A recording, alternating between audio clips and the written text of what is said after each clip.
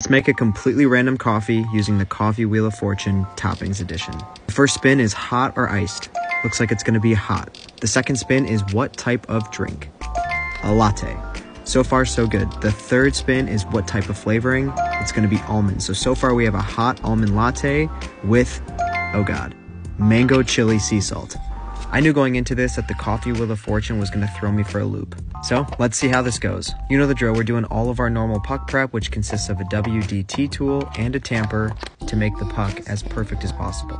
In a shot glass, we're gonna add our almond syrup and then pull a shot of espresso into the syrup. Then we'll take our mango chili sea salt and rim the glass. Now we just assemble the drink. I'll froth my milk and then pour it over the espresso and add a little bit of mango chili sea salt to finish it. I can't believe I'm saying this, but I'm gonna rate this one an 8.6 out of 10. It was super good. That's all for today's Wheel of Fortune. Come back for tomorrow's.